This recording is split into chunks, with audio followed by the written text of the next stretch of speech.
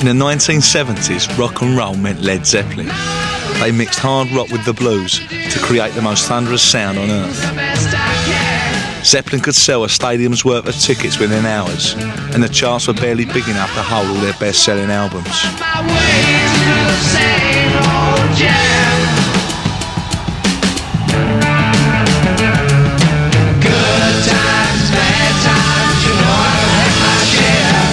In New York, the only people that could go across red stoplights was the president, the vice president, and Zeppelin at the time.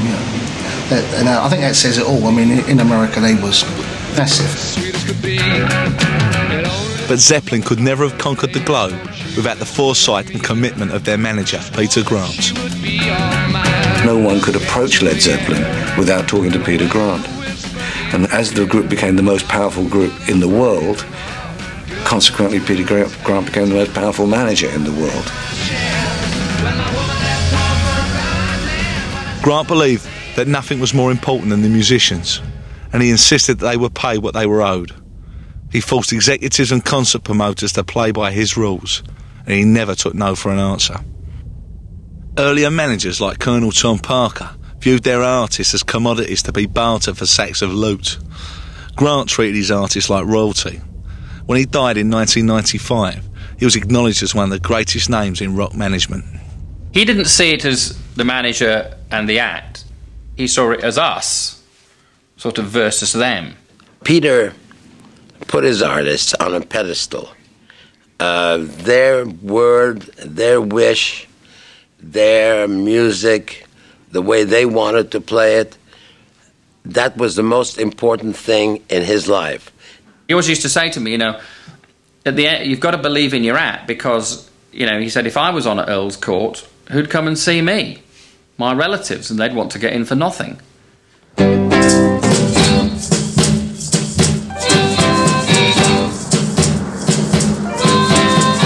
Now, when I was a little boy, at the age of 5... Grant was brought up by his mother in South London. Money was tight and his childhood was tough. It made Peter understand that if he wanted a future, he would have to build one for himself. He started off work when he was 14 years old. He never did anything at school, he was never an academic. And on his school report, the headmaster said, this man will never make anything of his life, he's useless, he's hopeless. And I think just that one little thing that horrible headmaster put on his school report gave him the incentive to say, right, well, sod you, I'm going to do something. Peter got his first toehold in show business in a wrestling ring, a place where size mattered. Peter Grant and I used to do a little bit of work for a wrestling promotion company. That's where we first met. We were young kids in those days, we were younger, and constructing the ring. And the first wrestlers didn't turn up, and then Peter Grant used to go in and do a bit of catch-weight wrestling. Grant climbed into the ring under a variety of fanciful pseudonyms. Oh, the Masked Marauder. I thought he was the original Count Bartelli or something like that. No, the Masked Marauder, that's who he was. He wrestled under the name of Count Mario Alessio Milan, I think was his name.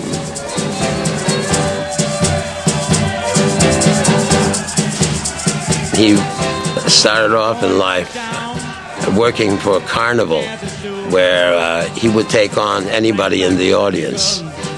And he was, he was a rough and tumble guy in the beginning. Spell him A-N,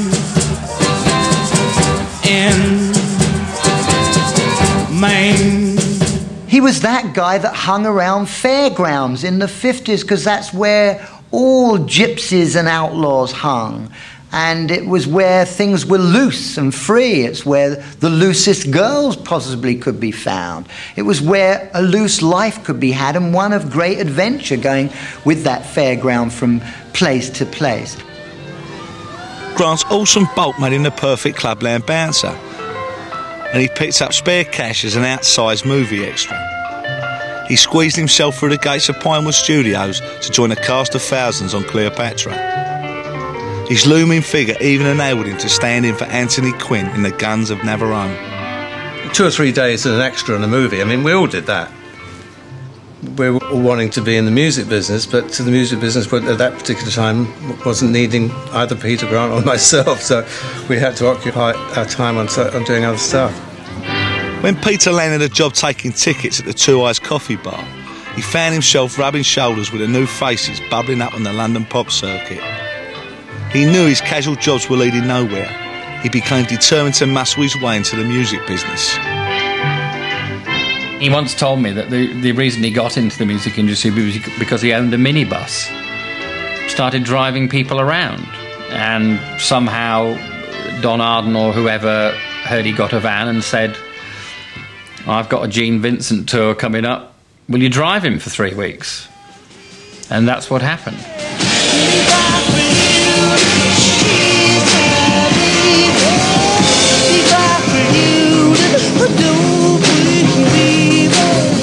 Grant gained a crash course in rock and roll while working for manager Don Arden, the self-styled Al Capone of pop. Don specialised in bringing over American stars like Gene Vincent and Bo Diddley. He hired Peter as a tour manager. If there was a salary, a cheque to be collected, naturally I had to make him aware that sometimes the promise of the cheque was broken. And I gave him a list of people who were good, genuine promoters, and a list of those who really weren't trusted.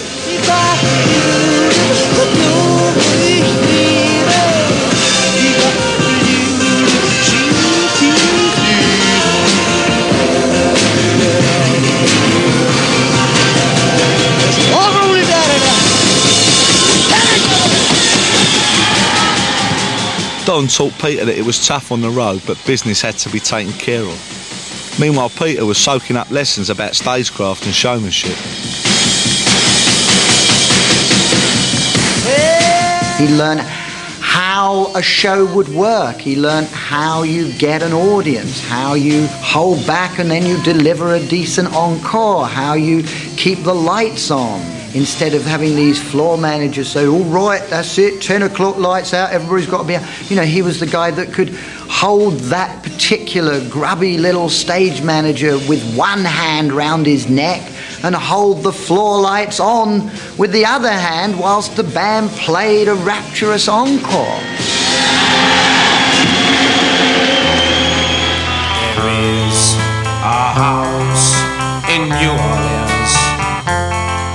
They call the rising sun. When Arden sent Peter to the USA with the Animals, it gave Grant his first glimpse of America's thrilling potential. It inspired Grant to start making independent plans. Arden was disgruntled by his burly employee's impudence. He got involved in unnecessary politics, and I saw from 3,000 miles away that he was drifting away from the Dunarden enterprises. The Yardbirds! Grant was looking for a prestige act to manage, and he found it with the Yardbirds. He was developing his own philosophy, and he despised the traditional manager's role of the bully and exploiter. He believed his job was helping artists to maximise their potential.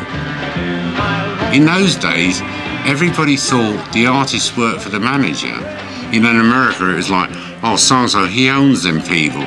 You don't own them. After all, they hire you, they give you a percentage of their money to do your very best for them. We did something like 9 American tours, or some phenomenal, of tours that used to last sort of 6 to 8 weeks. And it wasn't until Peter managed us that I think I ever came back with any money from an American tour. Grant understood how the American market worked. Other managers had come unstuck because they only knew the ground rules in Britain. Grant was a big man with a grand plan. He knew the richest pickings lay across the Atlantic. A lot of managers in those days didn't discuss money with their artists. Not necessarily because they were ripping them off or whatever, but they themselves were very naive. They didn't understand the business themselves. I mean, they didn't understand the way the Americans worked, or the transportation costs, or the taxes, the withholding taxes. I mean, even great managers like Brian Epstein, I suspect, you know, and history has proved, made bad deals, and because they just didn't know. Now, Peter, by the time he managed us, obviously it was a little bit more into the decade, and he'd had a bit of experience, and he was a sharp cookie. He was a street-level sharp cookie, you know, and he had sussed a lot of that out.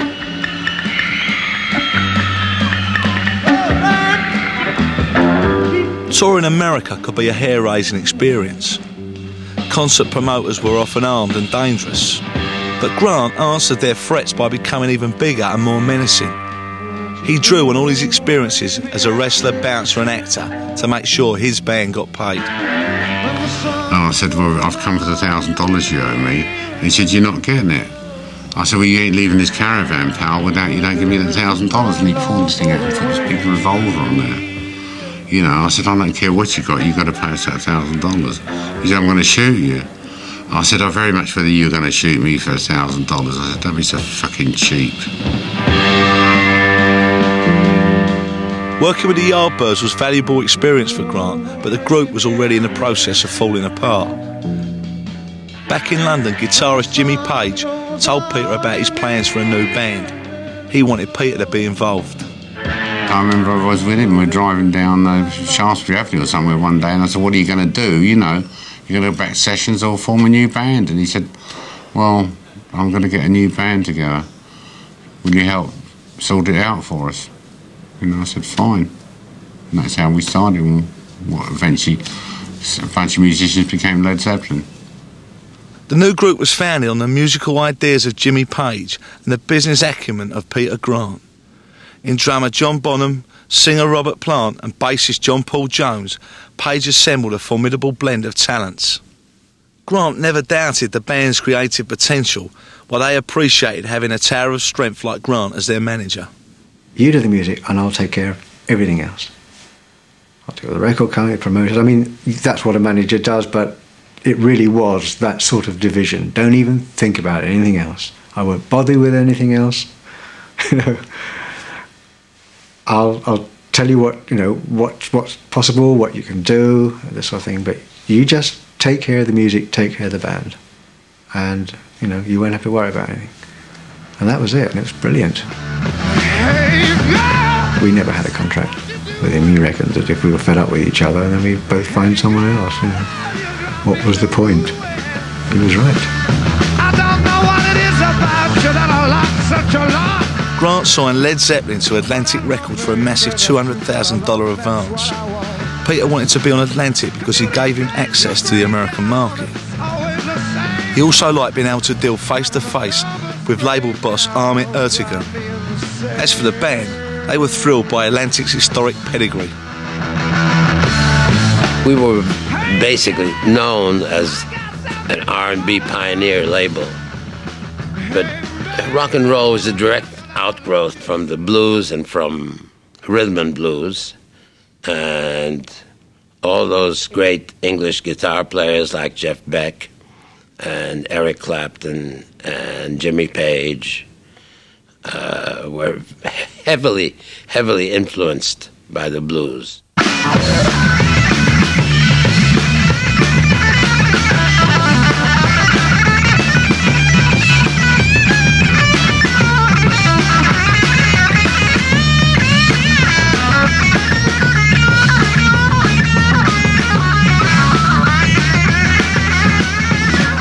People like me now, you don't know who runs the company, or maybe you do, and you're not worthy to go and visit their offices. But he dealt very much with Armit, and Armit would then press the right buttons, and things would happen.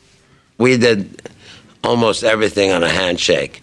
We would eventually formalize it by contract, but once we made a deal, verbal deal, that was a deal signed in blood. Everything gonna be all right this morning. He had this confidence, he exuded this confidence about it. He knew he had the best band. And so all you got to do is give me the best deal. And if you won't, somebody else will. You must have a tremendous amount of attitude. Big time is attitude. You know, when managers come on heavy, people back off. I mean, I've seen Peter Grant because we used to share an office, and he'd pick up the phone, and I heard him say, $1 million, go, piss off. And that was 30 years ago when $1 million, not being flippant, but $1 million was a serious amount of money. We're having lots of fun. When you're dealing with artists and musicians, you've got to be there 24 hours a day. You can't do it like you're selling these glasses, and at the end of the day you say, oh, fuck it, you know, you put it on the shelf and forget it. You know, tomorrow I'll sell 50 cases of glasses. You can't do that. You've got to be there for your artists. You've got to believe in your artists, and you've got to be there for them. He lived and breathed, slept beside the band, you know, and indulged in the same things they did. So he was, for all intents and purposes, part of the group. I remember when we first really done well, I remember him embracing us all at once. All four of us. He just stuck his arms around a lot of us. I think maybe even picked us off the floor. But he was, you know, it was a very personal achievement when we did well. Grant's power-sharing partnership with Led Zeppelin was a brilliant piece of strategy. It signalled the end of the old-fashioned pop business, where artists were only good for a few hits and a quick fix of ready cash. In the 70s, artist power would flourish. Grant and Zeppelin would lead the way.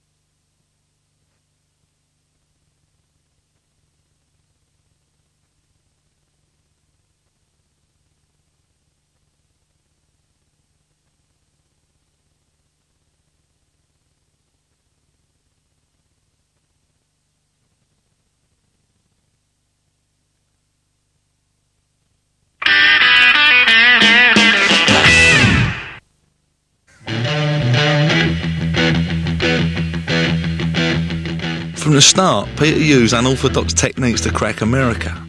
He understood the way the rock market was changing in the US. In the early days, our audience felt themselves as not part of the pop-buying public. It wasn't pop music, it was sort of more underground music. And especially in America, when it came at the birth of FM radio, which was FM underground radio, and it was a very exciting scene, and they really didn't want to have anything to do with top 40 music at all. No singles. And Army Ertigan said, what do you mean no singles? No singles. I decided that Whole Lot of Love should be the single. In fact, we actually released it. I get this call from Peter Grant's office summoning me over to his building. So I go in there and I meet this guy. You know, he's a pretty daunting individual. He's 6 foot 6 inches tall, he's pretty big. And he says, I hear you've released a single.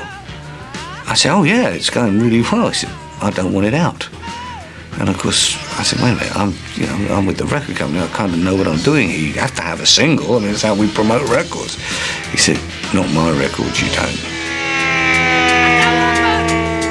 The record company was exasperated by Peter's refusal to abide by the long-established rules of promotion, but they couldn't argue with Zeppelin's success.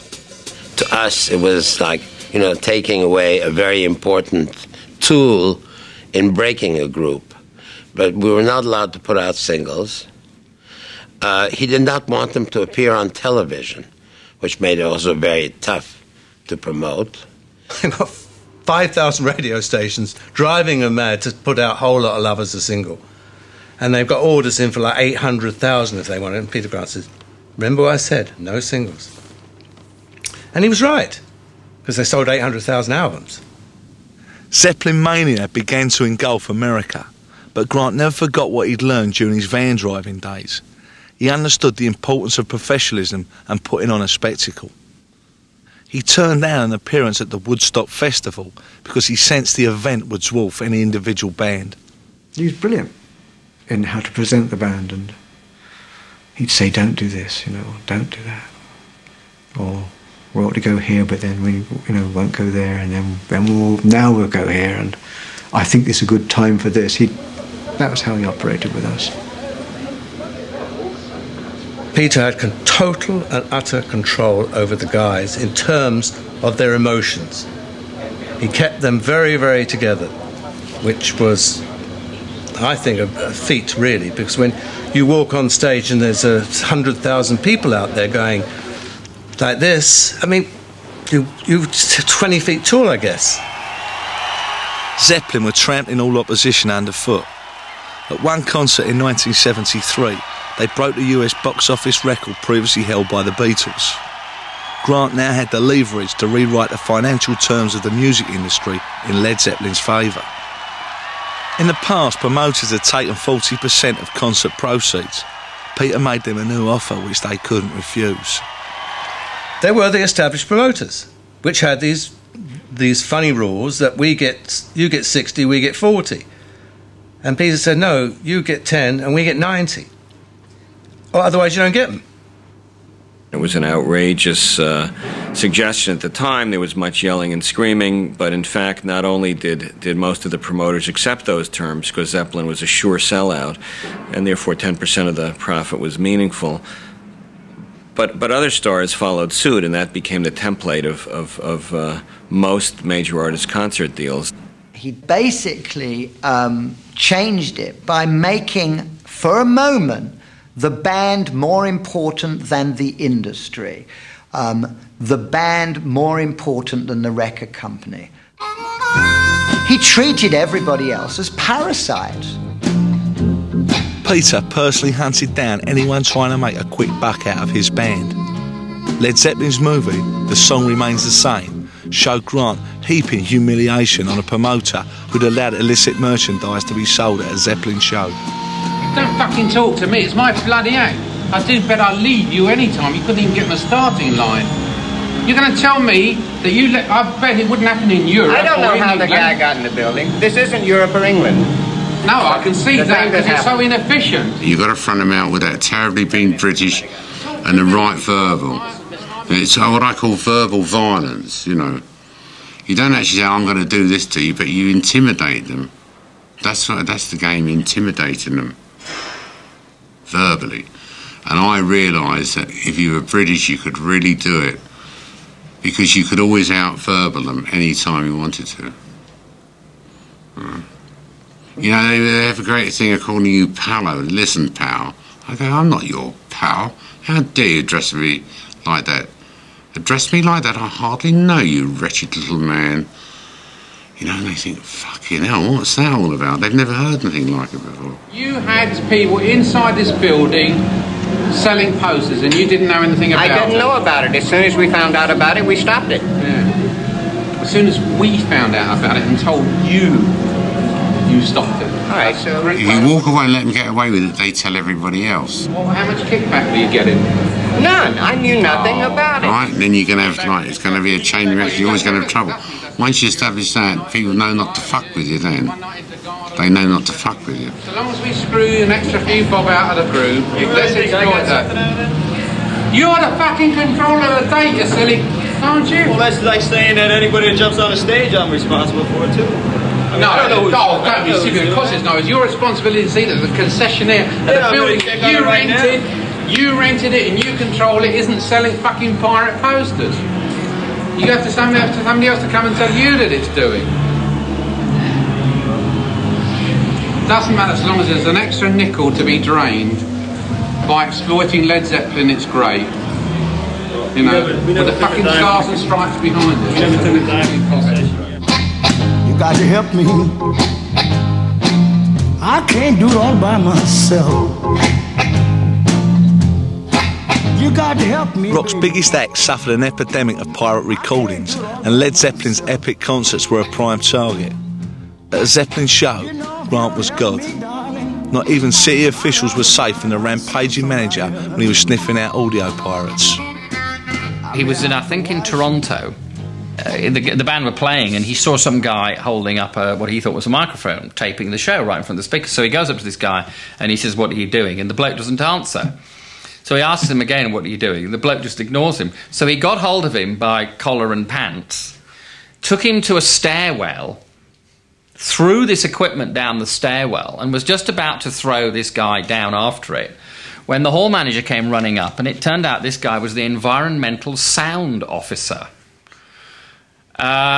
And Peter was promptly arrested. And the business as it was then, it was a lot different than what it was now. You had to use a reasonable amount of force or show people you weren't scared of them and you were going to get what you wanted at all costs. In his younger days, he was a wrestler, and so he sort of perfected the technique of slapping you, and he could slap you quite hard around the head, you know. And I've seen it happen a few times to people that deserved it. Yeah, and he didn't get on with.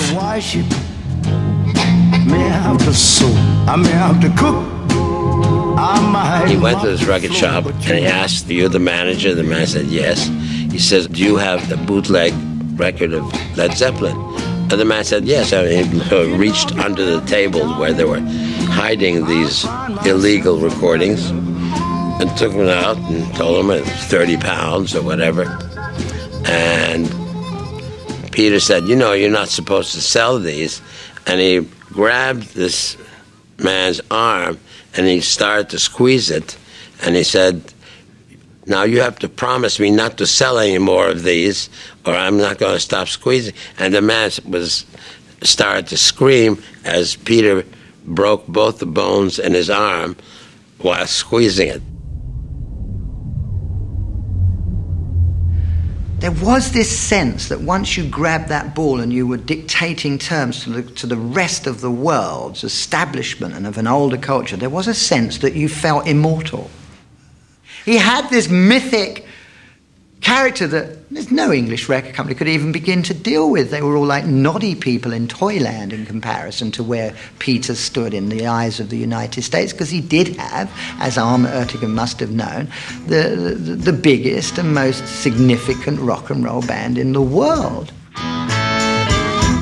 As the 70s unfolded, the rock industry began to resemble a titanic arms race as supergroups slugged it out in superdomes and stadiums. Grant's strategy had turned Led Zeppelin into the biggest money spinner of them all. Everything about Zeppelin was huge. Their sales, their reputation, even their manager. The band's behaviour became larger than life too. Grant's policy of keeping the press at arm's length stoked the band's mystique. If journalists didn't have the facts, they printed the myth. Stories of the group's hotel wrecking exploits in places like LA's Hyatt House define an entire era of rock star excess. I checked in to the Hyatt House, known affectionately as the Riot House, and as I was going up in the elevator, the guy had, the bellman, as they call them there, had pressed the wrong button. And we stopped on a particular floor, and the doors automatically opened, and the doorway had been boarded up with bits of wood. And I said to him, "Good heavens," I said, "what happened here? Have you had an earthquake?" He said, "No, Led Zeppelin were here last week." Some is very near the truth, and some is exaggerated, and some is underplayed. But yes, we did have parties.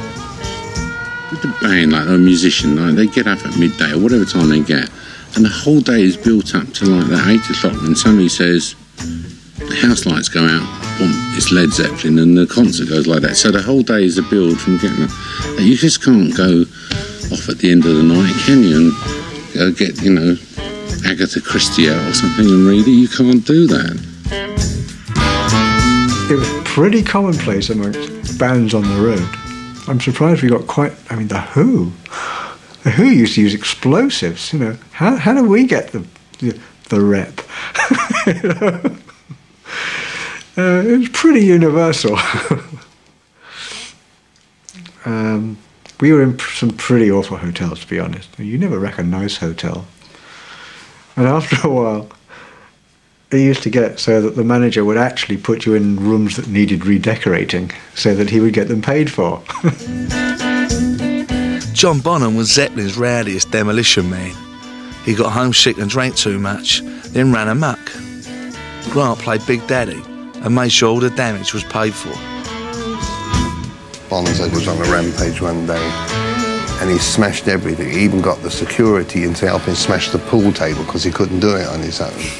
And before we were checking out, they came up and the guy happened to be English. And he's looking at all the damage, and he said to Bonzo, kind of looking down his nose at him very smugly, "Oh, you left the mirror." Bonzo said, "Oh, did I? I'm sorry about that." Took it off and smashed it straight in front of him. You know, I mean, they were absolutely demolished if they were done, but I mean, it wasn't every night. Led Zeppelin left a trail of wreckage as they crisscrossed America like a marauding army. But their ability to live outside the law was a powerful element of their appeal. They acted out their audience's wildest fantasies. Even a wrecked hotel room seemed like a blow for freedom. When we went to pay the bill, the manager asked about all the damage. We said, "Well, just give us the bill for the damage." So we paid him for the damage, and he was like seething. And Peter said, "Look, you've been paid for the damage." He said, "You know, what's the big deal?" And he said, "It's not that." He said, "It's just that you guys can do what you want." He said, "You see, I like working in this hotel." He said, "I hate this. I'd love to do what you do." He said, "Pick a room and give me the bill." And the guy went down, threw everything out the window, smashed the windows and gave us the bill. Peter got the cash out. That was it. Have that one on me, and off we went.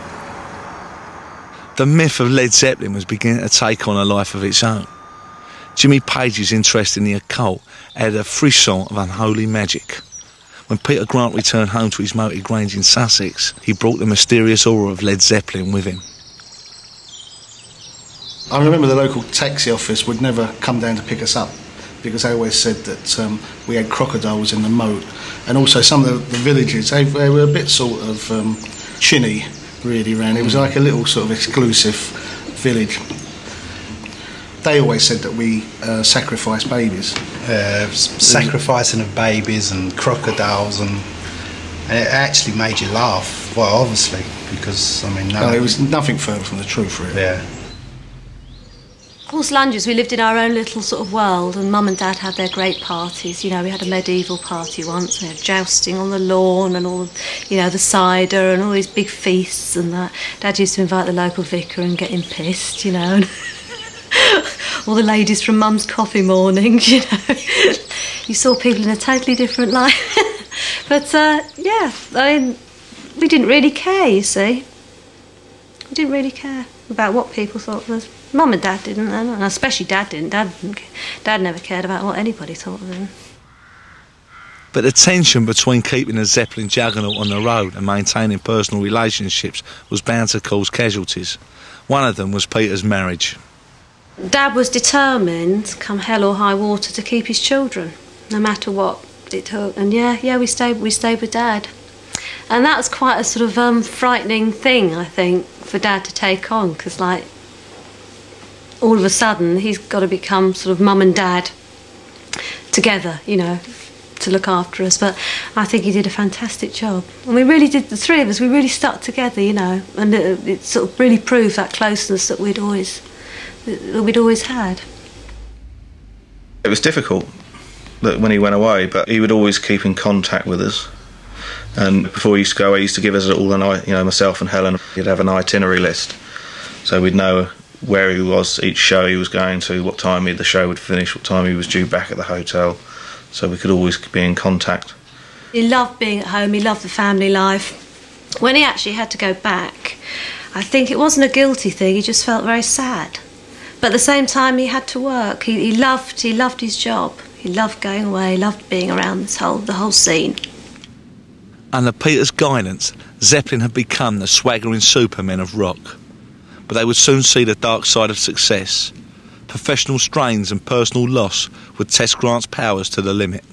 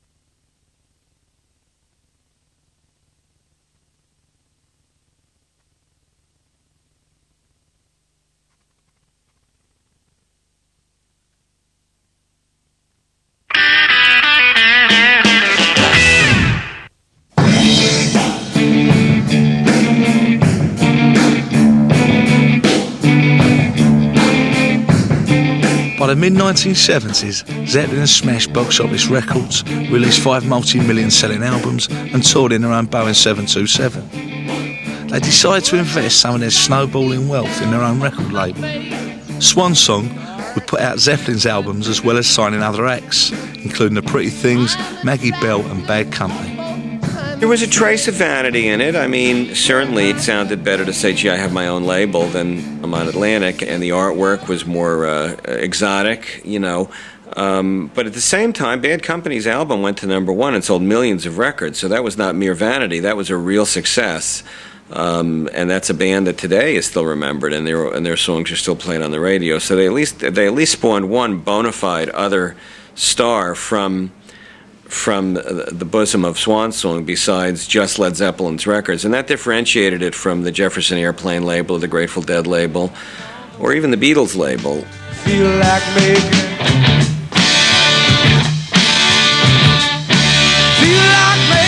love, oh yeah.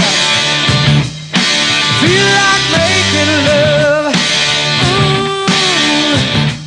When an artist signed to Swan Song, they hadn't just found a record label, they got management by Peter Grant too. Grant tried to give his other artists the same artistic freedom and protection from corporate interference which had worked so well for Led Zeppelin. Nobody said he was dodgy, but everybody said he was a bit sort of to be feared, you know, and all that. But I always found him very sort of father-like, you know, very. I would imagine if he wasn't working for you, he could be quite fearsome, but he was sort of very paternal towards us, our little band, you know. Coming from humble beginnings, he was always like protecting or looking out for the ordinary bloke, i.e. musicians like myself. He didn't feel any guilt about getting some mega deal for us, and I was like, how much, you know? Oh, well, they can afford it, you know. And I told them they couldn't have Zeppelin if they didn't. From the shabbily appointed offices in London's King's Road, above the British Legion, Peter ran Swan Song with the help of his faithful squad of roadies and minders. He hated the idea of running a conventional record company. Later, he wondered if he should have been running one at all. As much as he loved Bad Company, and as much as he liked their music, I think with hindsight he felt that the record label was a mistake. And that's something, you know, everybody who gets into this game, one of the driving forces is ego. I mean, probably a lot of the viewers of this will think it's money. It isn't. Money is the byproduct of what you do. What drives most people is ego. And once you become a successful manager, you get all these aspirations to have empires and to be some sort of mogul or something, which is bollocks. Grant was born to be the manager of Led Zeppelin. Everything else proved to be a distraction. He could be unnecessarily confrontational to his own detriment when people, after a certain point, wanted Peter Grant to like them, wanted to be in business with him. But he wasn't an empire builder, he was a manager. And he really was driven by a particular sense of identification with his artists, particularly with Led Zeppelin. That's what he wanted to be, and that's what he wanted to do, and that's what he was good at. Grant had built Led Zeppelin's road crew into a tight little gang with a rough reputation, who sometimes got out of control. In California in 1977, Grant, John Bonham and 2 Zeppelin roadies were arrested after a security man had been beaten up. Sometimes they would all get out of hand, and sometimes Peter got out of hand too, and they had an altercation in San Francisco involving Bill Graham, which was unfortunate. It did get out of hand. There was a certain amount of bullying that went on that shouldn't have happened. And I'm sure that Peter, if he were here now, would really regret it. But nonetheless, it did take place. Once again, possibly drug-induced some of the time. The paranoia thing that drugs cause maybe cause these extreme adverse reactions.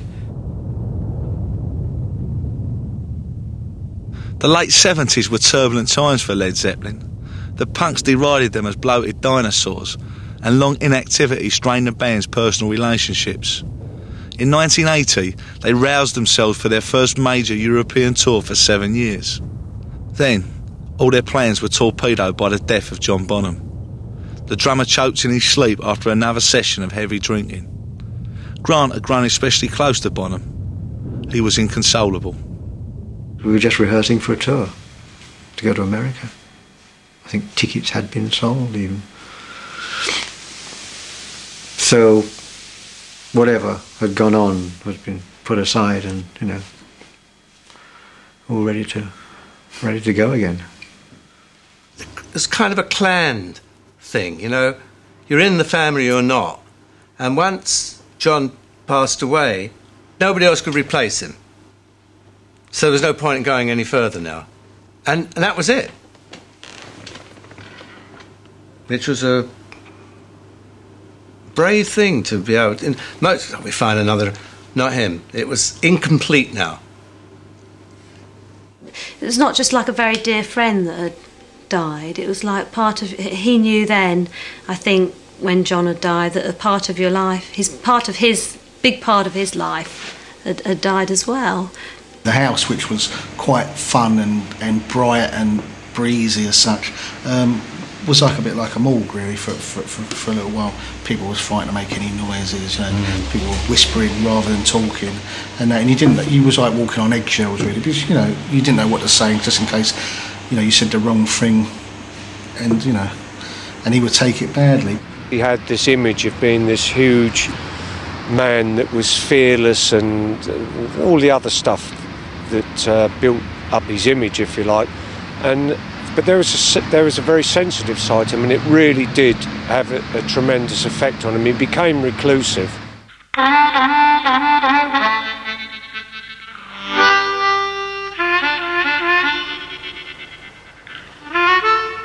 Grant's relationship with Led Zeppelin went far beyond the merely professional. He felt as though his own family had been torn from him. It was a psychological blow which plunged him into a period of solitary despair. Even his closest friends couldn't reach him, and he tried to numb the pain with drugs.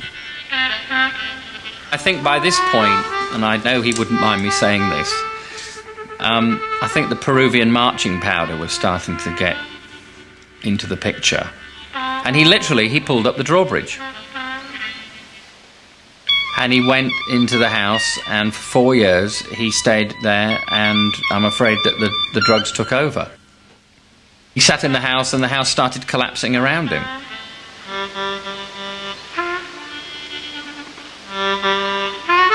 The members of the band and also the members of Bad Company were having trouble getting a hold of him, and he was beginning to lose control of the musicians he was representing. And every time you called, there was always an excuse. One of the members of Bad Company said to me, he must be the cleanest man in the world, because every time I call, he's in the bathtub. He was managing me for a while, but then I couldn't contact him at all for a while. Nobody could contact him, and so I kind of wrote him a letter saying, oh, I don't really think it's working out, and maybe another time, you know, maybe again, you know, do some work together, fine, and it kind of ended like that. Jimmy and Robert couldn't get him on the phone for weeks on end. I used to have to go down to Horse Lounge's manager and dial up Jimmy Page and say, Peter, speak to Jimmy. That's how bad it got at one particular point. I used to go down to Marks and Spencer's every day and spend 50 or 60 quid on sandwiches and trifles. After a period of time, the manager used to come over and say hello to me, and he said to me one day, what do you work at? And I just didn't have the art to turn it. I was buying it all for one guy, so I told him I worked for a children's home, and they were treats. As they say, he was well impressed with that, the manager, so, you know, every day he would carry my shopping out to the car to make sure I didn't get a parking ticket, and that, you know, I just didn't have the art to say to him that I'm buying 50 quid's worth of sandwiches and trifles for a couple of people at the Manor House. The end of Led Zeppelin took away Peter's main purpose in life. For years he felt crushed by the loss. Swan Song disintegrated, and Grant's absence left his artist no choice but to seek guidance elsewhere. But eventually, daylight began to seep into Peter Grant's shadowy world. I think he just woke up one morning and thought, fuck this. You know, this is ridiculous, sitting here feeling sorry for myself. You know, there's life out there. I'm going to get on with it. And you know, he just woke up one morning and thought, that's it. Let's get out of this and start afresh. And that's what he did. And he pulled himself out of it, and he got his act together. I'm really proud of him for that, you know. He eventually kicked it. He just flushed the... He told me he locked himself in a room for 3 days with a flagon of orange juice. He flushed the drugs down the toilet, and he stayed in there for 4 days doing cold turkey, and he never touched a drug afterwards.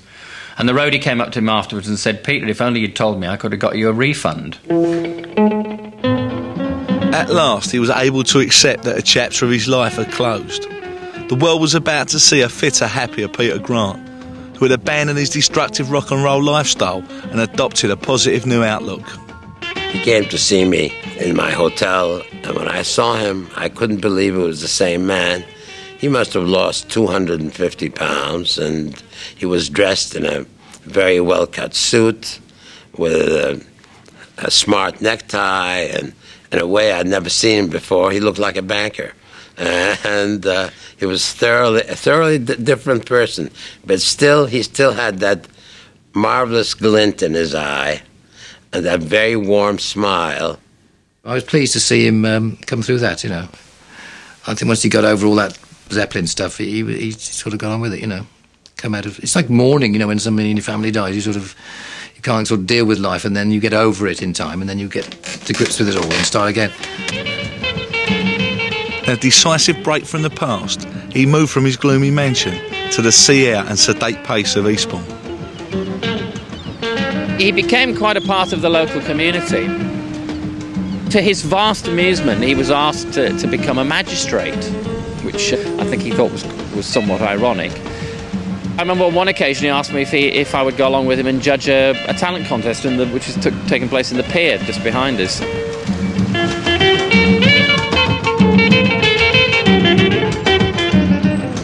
Grant felt no desire to return to the rock business.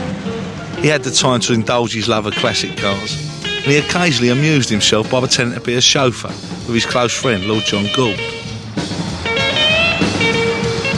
We go and do a few weddings together.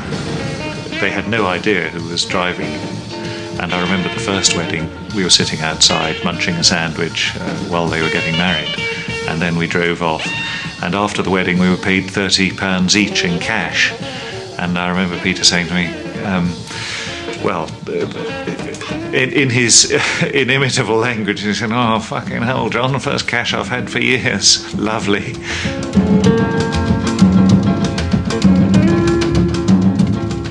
My fondest memory, I think, is when the kids were born. I think seeing him with the grandchildren and how he was with them was, definitely. I keep saying this unselfish man that just wanted to please everybody else. Last time I spoke to me, he said, "You know something, Nick? I'm 60, you know that?" I said, "I'm amazed you got that far." He said, "So am I." And he didn't get much further than that, did he?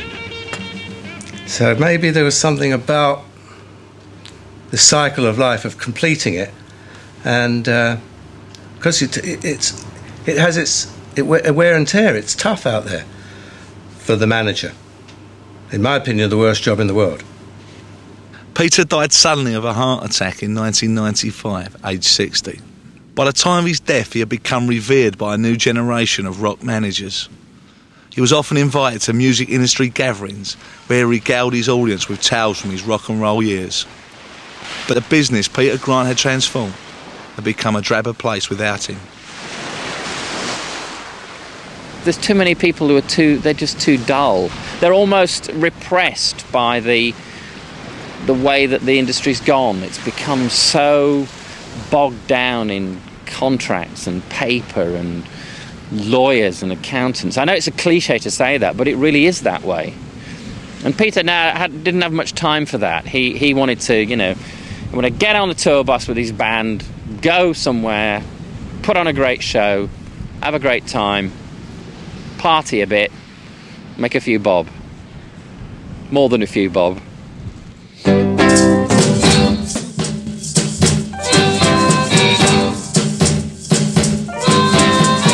Now when I was a little boy, at the age of 5, I had something in my pocket, keep a lot of folks alive. Now I'm a man, May 21.